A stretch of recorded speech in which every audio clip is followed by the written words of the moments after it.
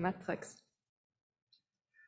So thanks to the organizers for inviting me, and I guess for the second time in the space of about a month, I'll be talking about quasi-Einstein metrics again. This is joint work with Eric Bio and Hari Kunduri, Eric is at Seattle, Hari Kunduri is at McMaster, and Sharmila Gunasekaran, who's here, who's probably out there somewhere in the audience, but you've all met, or maybe not out there somewhere in the audience, maybe online. Okay. So for the general relativity people here, for the next few minutes, you'll be bored because I want to discuss horizons, but I want to bring it up for people who are not in general relativity. We have a significant metric measure space community here. I think it's going to have some significance for that community in the in the future. So, and also it'll make it well defined what we're talking about. So, for relativists, this is a really trivial and straightforward diagram, but for people who are not in general relativity, I guess it's mystifying. This is a picture of Minkowski space, just R4 with the Minkowski metric. And over here, it very much looks like R4, and the vectors that are zero in the Minkowski metric, but are not zero vectors, are indicated there, and those are the trajectories of light, of course. Physical particle will travel on a so-called time-like trajectory, which is vertical. You can now do the Minkowski space version of the map from t to arctan t that takes infinity into a finite distance, pi by 2. If you do that, you pull the infinite regions out here in, and you get a diamond-shaped picture like this, where the light rays all end up going to the future along here and along here. Every time-like curve will end up there. Every time-like curve of bounded velocity will end up there, and the past will be mapped into the bottom part of that diagram. So these are generally called conformal diagrams or Penrose diagrams, Penrose-Carter diagrams. The terminology, the script I indicates infinity, and it's generally pronounced scry. Scry minus for past null infinity, scry plus for future null infinity. And that's very standard to relativity people, but always a little unfamiliar and to other people. And we've done pretty much precisely the map I've mentioned before. And what you get is the Minkowski metric. I should start to use this if I can. Oh, I'm sorry, I'm using the wrong button. No, I still use the wrong button. Okay, let's, got to get used to this, sorry. There you go. One more try. There we go. Where was I? The Minkowski metric, which is down here, I'll simply point, gets transformed by this change of variables into a metric. Here, I've also done a conformal transformation. I've dropped a factor in front. The spatial part now is basically the metric on a 3-sphere, and that actually tells you that this thing out here, which looks like a large circle or something, is actually one pole of a sphere. It's just a point. Okay, that's kind of boring, but to continue to bore the relativists in the room, this is a picture of Schwarzschild space-time. The diamonds you saw before now resemble these two regions here, but I've got an extra region drawn in the middle. What this is supposed to indicate is if you travel at the speed of light and you're in this region, you will get out to infinity, but if you are in the central region, you're going to be trapped. You will run into the singularity. It looks on this diagram as if light is still moving outward, even in that upper region that hits the squiggly line.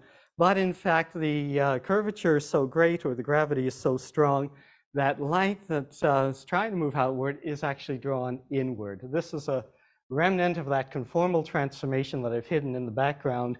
It's actually collapsing.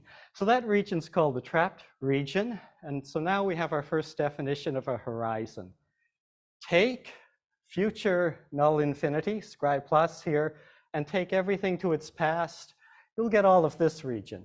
It'll have a boundary, and the boundary here is designated, in fact, the top part of the boundary is designated H+, and that's the so-called event horizon, or future event horizon of the black hole. The trapped region is called the black hole. Something else happens in the trapped region. I've tried to indicate that by drawing a spatial surface indicated by sigma. So the other thing that happens in here is take a imagine a spherical light bulb, the surface of an ordinary light bulb. Let it emit a burst of light from that surface. And as I've mentioned before, even though it looks like on the diagram the light's traveling outward, it's actually traveling inward. So that gives a notion of what it means to be trapped. And that surface, it actually has its so-called null mean curvature in the outward direction is actually negative. It's concave, it's converging inward. So the boundary of the region where you have those closed trapped surfaces will actually also lie right here, but this is something that lies in sigma, and that's called an apparent horizon, and it coincides with a cut of the actual horizon in this diagram, and that's because we're in Schwarzschild spacetime is static. But that gives us our second definition of a horizon. There's also the notion a little bit more weak. These surfaces are marginally outer trapped surfaces, and so you'll hear that term mentioned as well, MOTS in the jargon. Now let me see if I push. Boundary of the trapped region is sigma sort of intersection of sigma with the H box? Yeah, that's right. Yeah, that's right. Let me see if I can push the right button this time. There we go. So now we've had a few different types of horizons. I'll enumerate most of them here. We've had the definition of future event horizon. I'll just say event horizon. The boundary of the black hole region. It's a space-time concept. You have to know the whole of the space-time to ask what is the past of future null infinity. There's a notion, there's the apparent horizon and also the notion of a MOTS. Yeah.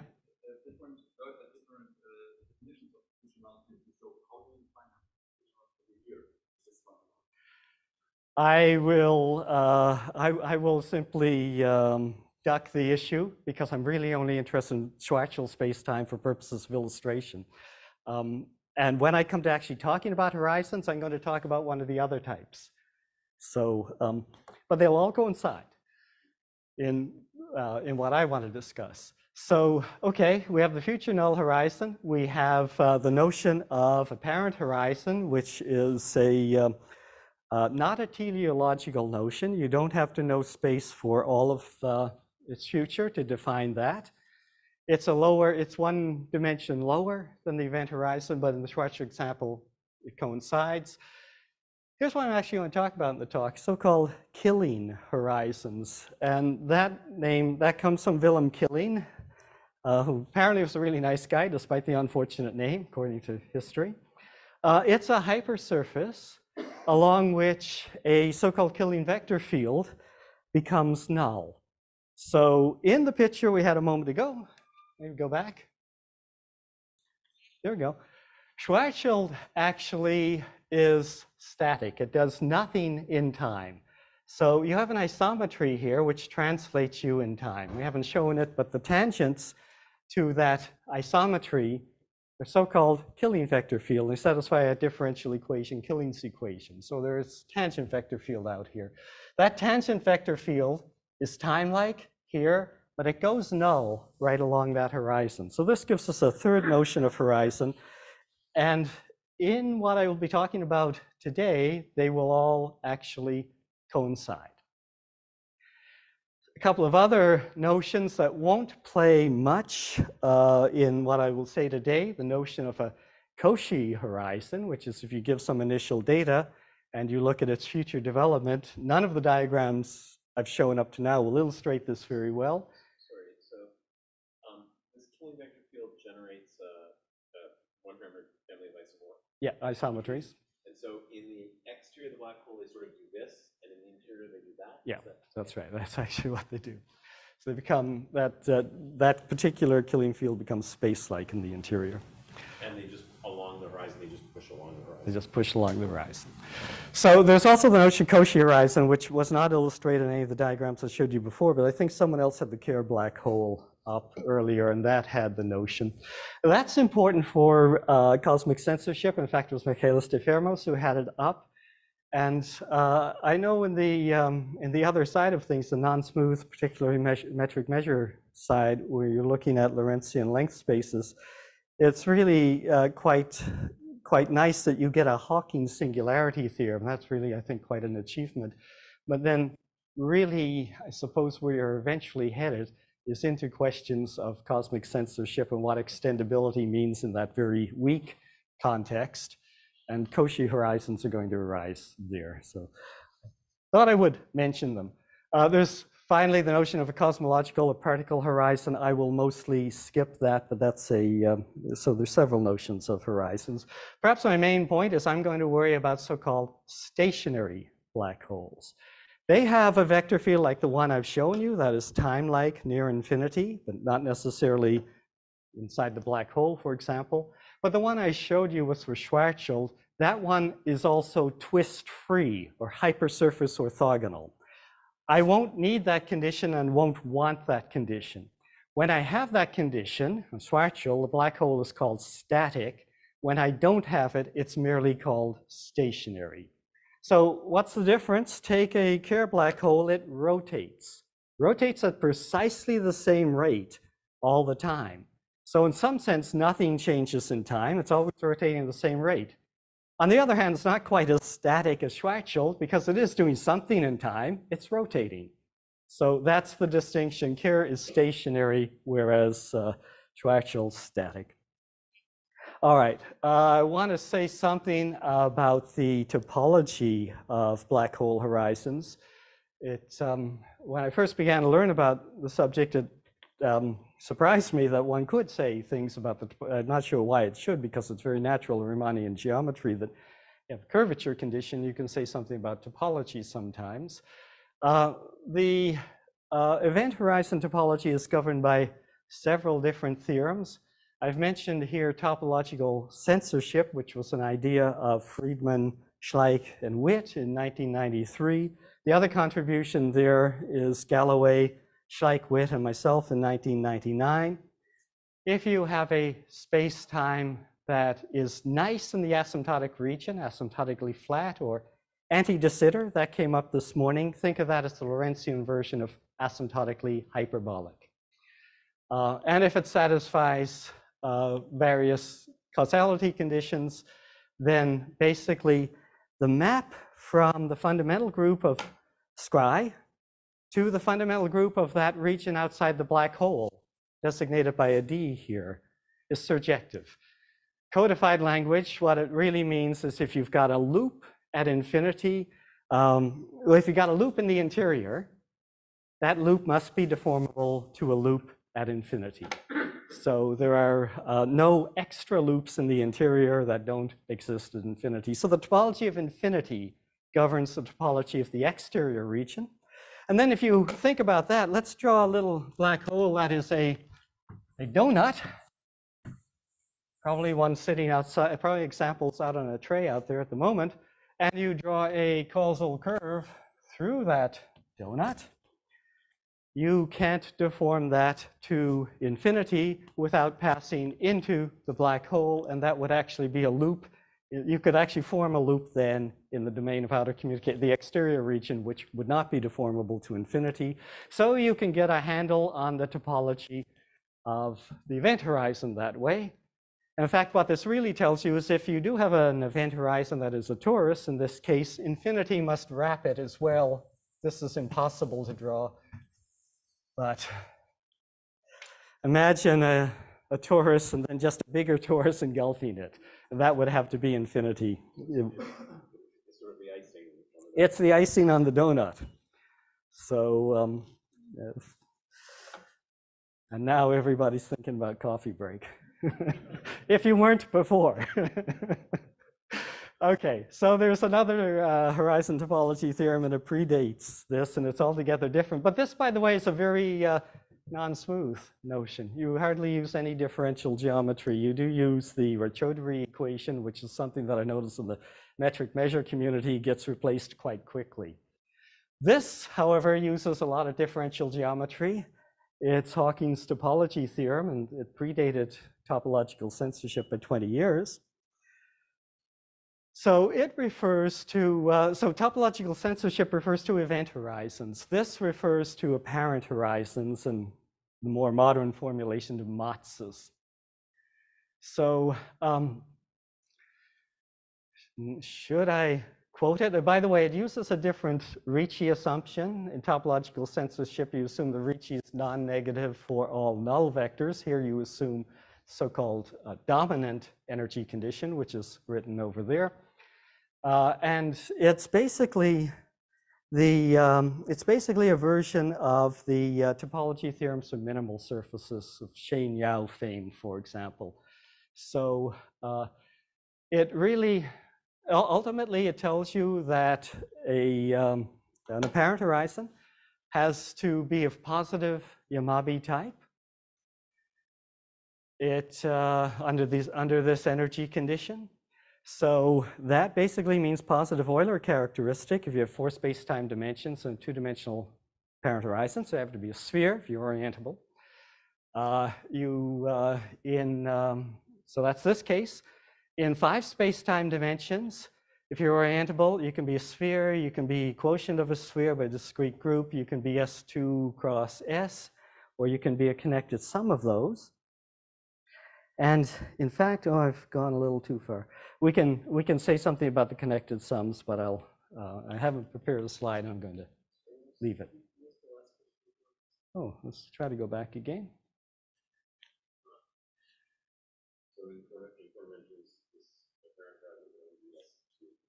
Under that energy condition. The torus case was dubious for a long time. Hawking thought when he had an argument that solved it, Greg Galloway said he didn't. Greg finally tied up the loose end 2008, I think. So that was open for a long time. Okay. So killing horizons and degenerate killing horizons, which is where I want to go. You see what I have on the slide? It's always a surprise to me what I have on the slide, even though I prepared them pretty recently. So it's true. So domain of outer communications, stationary, we've said what that means. A time-like killing vector field, not necessarily hypersurface orthogonal. A rotating black hole, if you will. So what's a killing horizon? We also have mentioned that before. That's a place where the killing horizon is time-like just outside that horizon and null on the horizon. So it changes its nature. Now, what else do I need to tell you about this? The Hawking rigidity theorem tells you something about stationary black holes. It tells you that a generic class of them, with the word bifurcate in here, I'll explain, will be killing horizons. My main point is that they will be killing horizons. These are the kind of, the bifurcate is basically the picture I showed you of Schwarzschild, where you have, in fact, a past horizon as well as a future event horizon, and they intersect on a surface. That's what I mean by bifurcate, and that's sort of generic, but I'm actually going to worry about the non-generic case for the talk. The integral curves, those vector fields, in fact, those parameterize, those give you a finely parameterized null geodesics. If they are finely parameterized, so if they give you up to parameterization null geodesics, if they are finely parameterized, then that's a special case and the black hole is said to be degenerate. Or, since you've had a talk about thermodynamics today, zero temperature. And it turns out that those are the same, and the black hole is said to be extreme. So that's a sort of a boundary case. And that's the case where that bifurcate surface disappears. What actually happens is that black hole starts to move further and further away from any point in space-time, so to speak. And at the end, you get sort of a throat, and the black hole is all the way down the throat, and the throat actually has an infinite distance from any finite. It's really a point at infinity. So that's called degenerate killing horizons.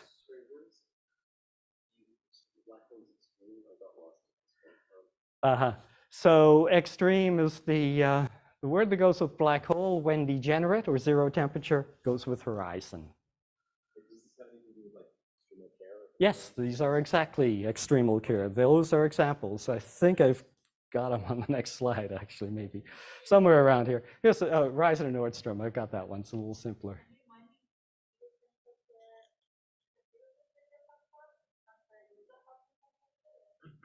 It is the usual Hawking temperature.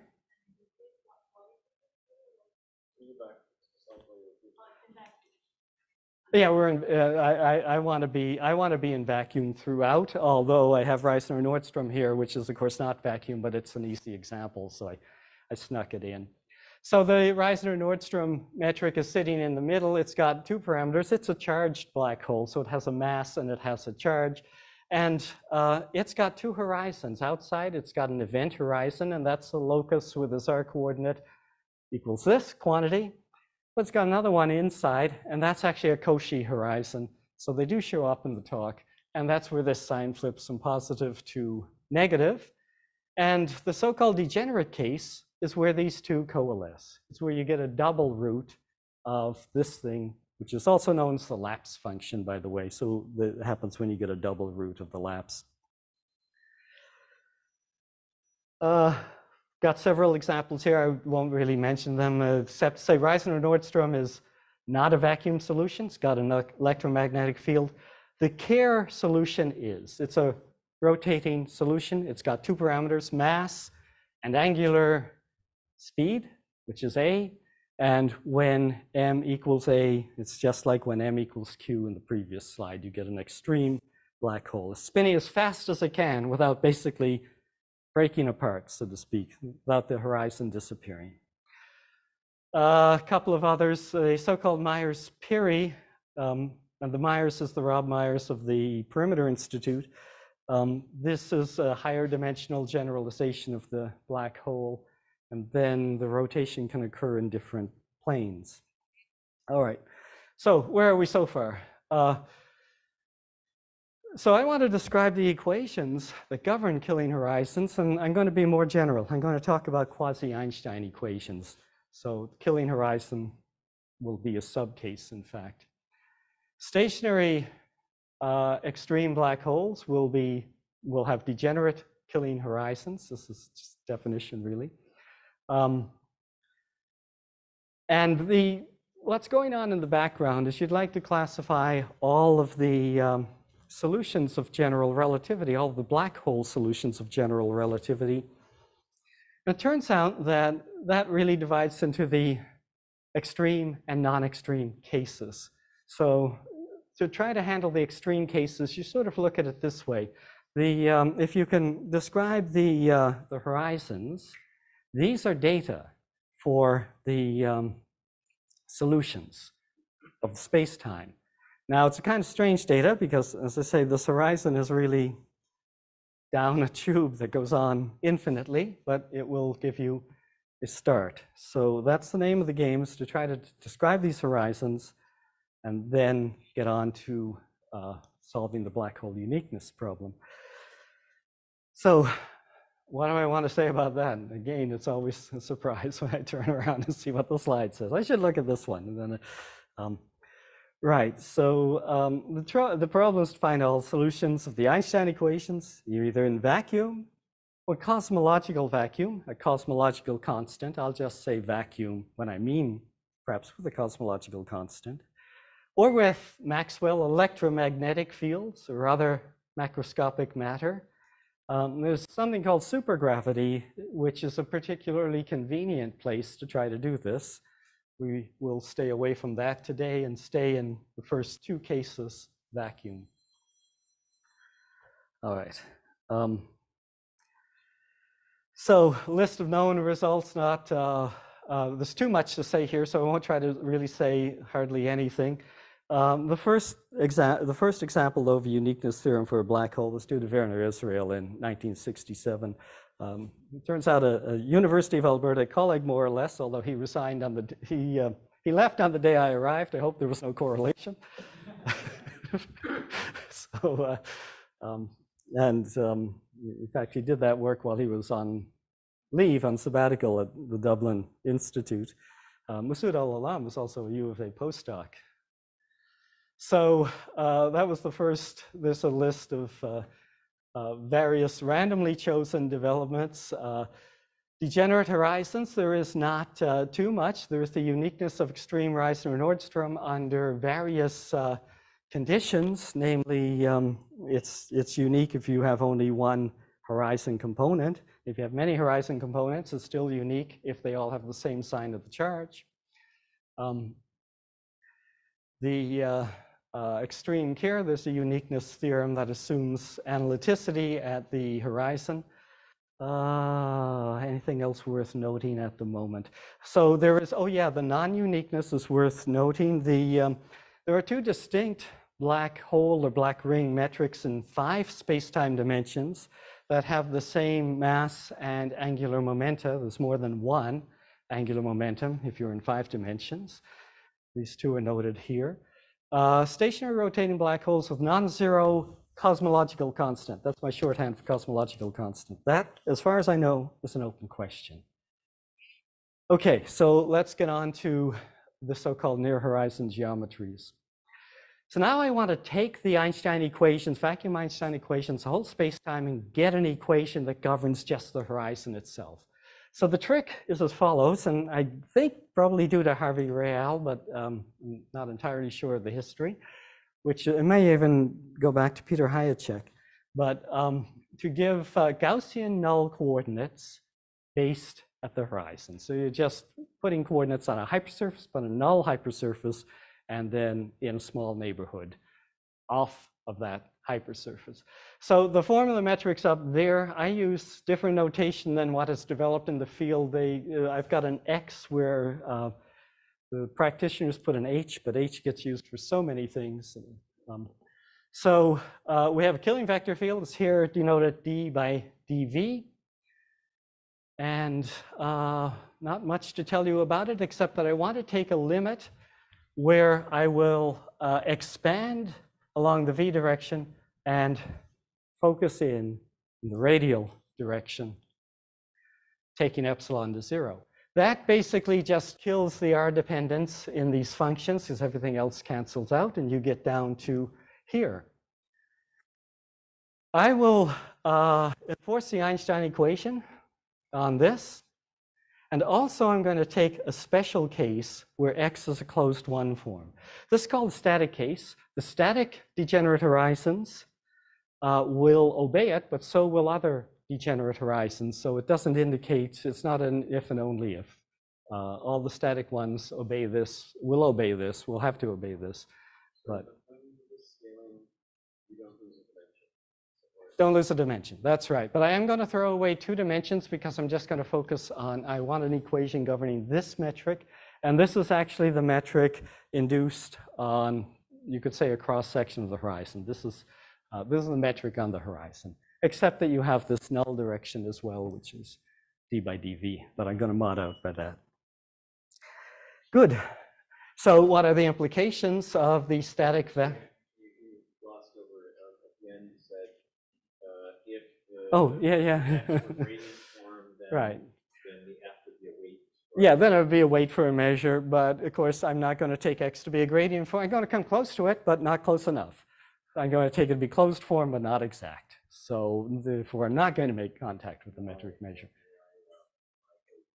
Because it'll be interesting, and because it's the condition that you actually get from static. Yeah, so I will include static. I will include exact. I just won't assume it. But somehow, a while back, you said that this Hawking theorem that said that the topology had to be zero.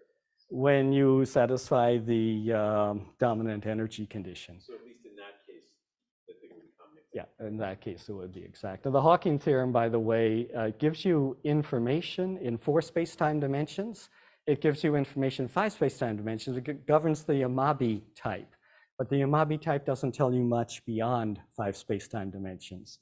In fact, it doesn't tell you what you want to know beyond 5 space-time dimensions.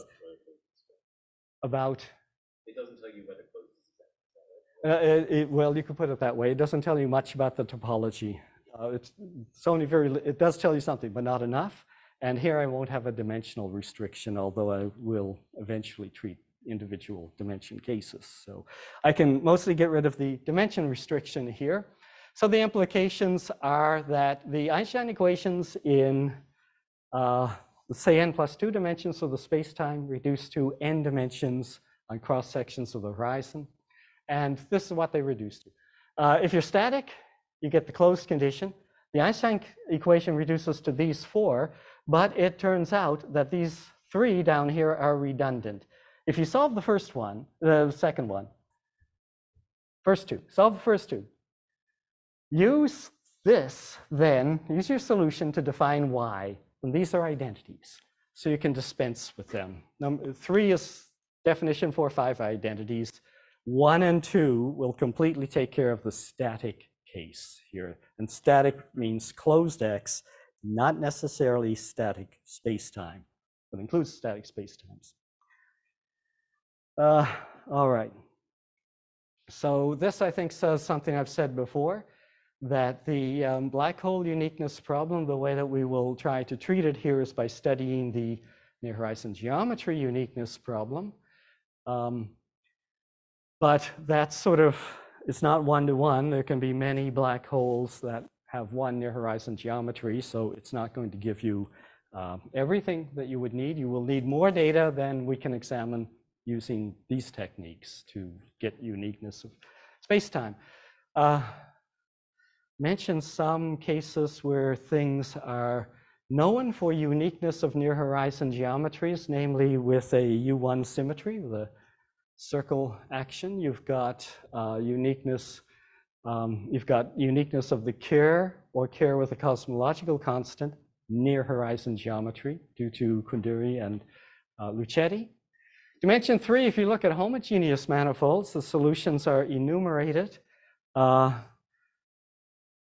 Alice Lim, who was a graduate student of Will Wiley in her thesis. And lesson spaces here should be lens spaces. U1 cross U1 symmetry, then you have a little list of what's possible for near horizon geometries. Lens spaces. Yeah, it's consider a Z2 action on my letters, I think. So, all right, so the near horizon geometry equation is sitting there, but I'm just going to make a little tweak in it. I'm going to let that last coefficient be a parameter. I'm going to call it m, which does not mean mass. It'll just be any real number apart from 0. And then you get something called the quasi-Einstein equation. So if you can prove something for this, surely you can prove it with a general m. In principle, m could even be infinity. This would be the Ricci-Soliton equation, but it turns out it's not a good idea to try to prove things for infinite m. And in fact, for negative m, the situation is also different. So I will stick to positive real m in these, in what I'll say from here on. And mostly what I'm interested in is when will the solutions be Einstein? Good. So the rigidity question. This theorem showed up in paper by Krishkel, Real, and Paul Todd in 2006, which is if you take the quasi-Einstein equations, closed manifold, and now that's a horizon cross-section, so it's natural to take that to be closed manifold. X a closed one form. Now sometimes I've written X as a Lie derivative. Take that to be the metric dual vector field to X. If Ricci is positive, in this case, and the near horizon geometry equation holds, then, so if the, oh my, I didn't define that. Let's go back. Oh, there it is. Yes. So when I put an, no, when I put an m up here, and it's a 2 there, oh, that's a typo. That should be an m. By having an m up here, I will mean Ricci plus these two terms. This should have been an m. I cut and paste from up above where it really is a 2. So m is the dimension parameter. Yeah, it's a synthetic dimension parameter. Yeah. Okay. So when that combination called the Bakry-Emery-Ricci curvature is 0, with X closed and the manifold closed, they did it for m equal 2, but the proof doesn't depend on m equal 2. M can be any positive real number. Then you get rigidity. You have to have an Einstein manifold as your horizon. They also said that if you have this equation with a negative Einstein equation except with the Bakry-Emery-Ricci, then it reduces to the negative Einstein equation. Lambda, the so-called cosmological constant. If you had positive cosmological constant, and remember for them m equal 2, and now I think actually we care about that a little bit, and if the dimension of the horizon cross-section were 2, so 4 space-time dimensions, then positive Einstein. They gave 1 and 3 as a theorem, and they said for 2, actually they said for 2 and 3 quite explicitly, it also holds. And it was quoted as theorem 4.1 in Lucetti and Kunduri, who wrote a beautiful review of the subject in 2014. But statement 2 is not correct. So, oh, sorry. So I thought that you were saying that it was correct in theorem 4.1. I am not saying that. It was promoted, it was stated that it was true by CRT and stated as a theorem. It was claimed in both. Yeah, except that Crucial Real Todd only stated the lambda equals 0 case as a theorem, and then had a paragraph that said we can also show that, but they could not. Well, they could, but it's not true. So let's. I'd like to have a. Sorry, so come back again. Yeah. So what about statement 1? Statement 1's good. It's correct. Statement 3 is correct. It's just 2. Yeah, so I'll give the correct statement in a moment, but here's a counterexample, very simple. That's a 5-dimensional space-time. This is the 3-dimensional G sitting out in the end from a couple of slides ago. There's X. So simply take a circle cross compact hyperbolic. Now that circle, of course, you can parameterize it by an angle, but the angle will be multiple valued if you cover the whole of the circle. So you can't cover the whole of the circle. In other words, X is not actually, X is locally the gradient of the angle, but it is not the gradient of the angle. Circles are not simply connected or contractible. So take that. That is, if I've arranged my constants correctly, sectional curvature for this to be -2, and that has to do with the 4 and the 2 here. You can get any m in there that you wish. And I didn't bother to be careful to figure out whether you put an m or a square root of m in various places, but you can get any m at all from this example. And it showed up in Alice Lim's paper that she wrote based on her thesis, as well as many other examples. So this is negative Einstein. It's very easy to compute the, you can do in your head the Ricci tensor of this. Negative Bakry-Emery. This is negative Bakry-Emery curvature Einstein. This is not Einstein. That's very important, and so I misspoke. Very definitely not Einstein, and you can see it right away. So, so that's a counterexample. I would like to say a little bit about the proof because of the Crucial-Real-Todd proof, and show how it goes wrong and how it can be corrected, because it's so clever. So their proof is actually, it's very neat, just a little too clever, I suppose, but it's very neat. Namely, if you take those equations of a couple of slides back, and I guess I got to be careful about the time, you can, through the Bianchi identity, eliminate the Ricci curvature and end up with a third-order equation for x. So you get that the gradient of the divergence of x plus a few other terms equals 0. You get something like that. So on a contractible neighborhood, you can let x equal df, and then you can write that in here, and you can integrate. And when you do, you get, now let me try this. Near the end of the talk, so if it goes wrong, no, that doesn't work. If I point at this though, yes, then you can see, well, kind of. Right, so if you do that on a contractible neighborhood OI, you will get, oh no, that equation.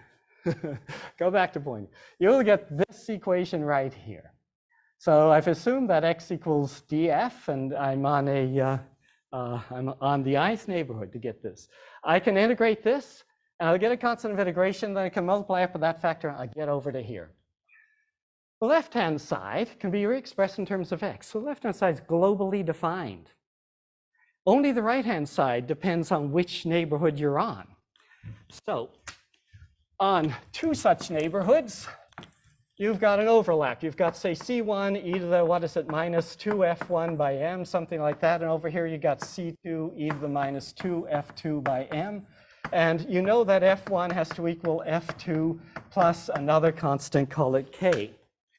But then what you do is you take, you simply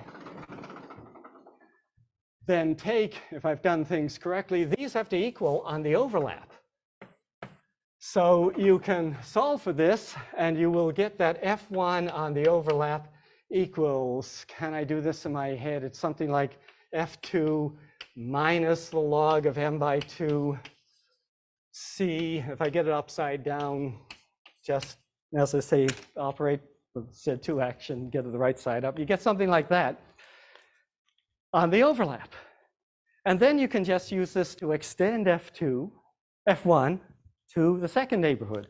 If you get a triple overlap, it works out beautifully, because this is the same as f2 minus m by 2 log c2 plus m by 2 log c1.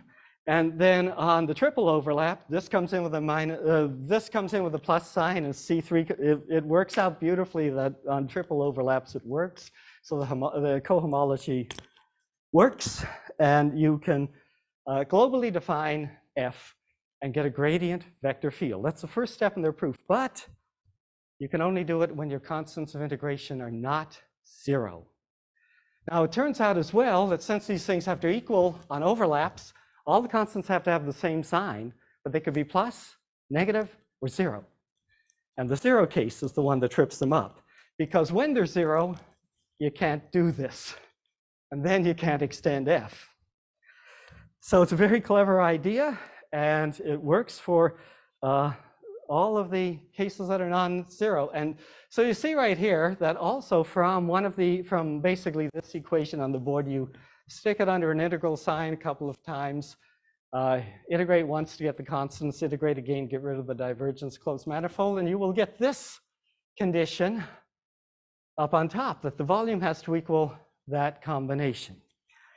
So when the cosmological constant is non-negative, then the other side has to be, that always happens. The other side has to be non-negative. So the trouble is that you can get, see if I got it the right way around, if lambda is greater than or equal to 0, then the term with the c cannot be 0. So therefore, what they're doing works. But when lambda is negative, the c term can be 0. So you got to account for it. And that's why it didn't work. So the actual correct theorem is here. Just point out maybe number 2, which is, it turns out that this equation is still very, very special. It's, it's elliptic, divergence form, blah, blah, blah. You can apply maximum principle, and it's very near to rigid. You will get that if the Bakayama-Ricci doesn't descend to Ricci, so if you're not negative Einstein, then X has to be non-trivial in cohomology. So if you're in a simply connected manifold, you can't do this. Has to be incompressible, 0 divergence, constant norm. So of course this part's obvious. Your non-vanishing vector field constant norm, unless it's 0. And if it's 0, you're Einstein clearly. And constant scalar curvature. So very close to rigid, but not quite. And I'm running out of time, so maybe we can say a couple of special things about n equal 2. In 2 dimensions for your horizon cross-section, 4 for space-time, they were right. There's nothing new in 2 dimensions. Their argument, in 4 space-time dimensions, their argument will go through. In 1 extra dimension, 5, then you can basically enumerate the case. So we can rule out in positive cosmological constant, we can rule out a couple of things that that could otherwise might exist. We get down to the limb example and compact Einstein, compact hyperbolic 3 manifolds, maybe 1 or 2 others. But perhaps I'll just go to my very last slide and list a whole lot of questions. So biggest question, of course, is say you manage to find all the near horizon geometries for a given dimension. Can you now find all the degenerate stationary black holes? How do you do that? You have to give more data than just the near horizon geometry. That's clear, but what should it be? In particular, can you do this for limb found in 3 horizon dimensions? Negative cosmological constants, she found metrics on the quotient of the Heisenberg group. She found that's so-called nil manifolds.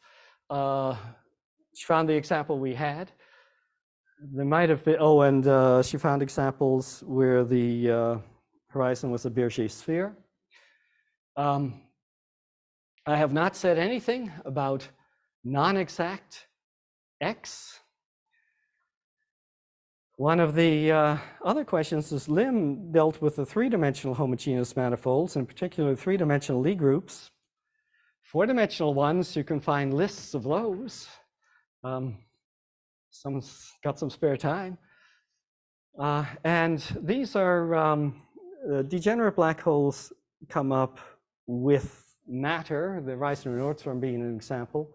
How do you really account for matter in this theory? Because you need an energy condition, and the matter on the horizon doesn't naturally obey an energy condition that would come from the space-time energy conditions.